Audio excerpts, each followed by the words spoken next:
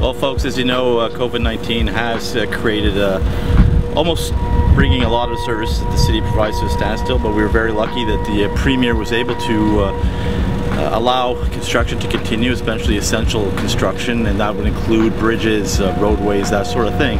So we did suffer a bit of an impact in terms of the amount of people we could have working on site and the amount of crews that could be working at any given time. So the crew that was doing the piling, we had 2 of them.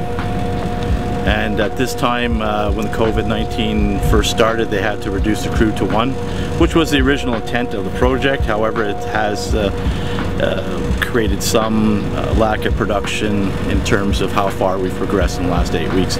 We have gotten all the piles in on the west side of the bridge. We've actually started the form work and started tying rebar as of yesterday.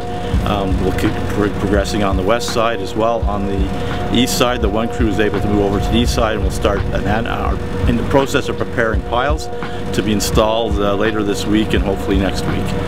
So it is progressing along, and as we stand right now, the project is still scheduled to be open, or the bridge itself is still scheduled to be open for traffic before Christmas of 2020. However, everything is really tight now, and we can't really experience any other sort of issues, because that'll definitely pose an issue in terms of the overall schedule for the project. Well, one thing that we ran into is a bit of the movement of the remaining building. As you look across, you can see what's left of the what was 2 buildings that formed one structure. Now there's just a 1 building, but however, we did experience some sort of settlement on the northeast corner, which is surprising given that through the whole demolition process, there was a lot of caretaking and there wasn't any movement on the bridge, and then it started moving about, I'd say 4 or 5 weeks ago. Right now, it's not moving very much, and it's very little as a matter of fact, so we're continuing with the task at hand. And the big thing is now we're working on the foundations, and once the foundations are in place, they'll bring in the girders that will form the main structure or support for the bridge decking itself. So I'm anticipating that'll still be probably 4 to 6 weeks away before we actually see that, and you'll see the skeleton of a bridge.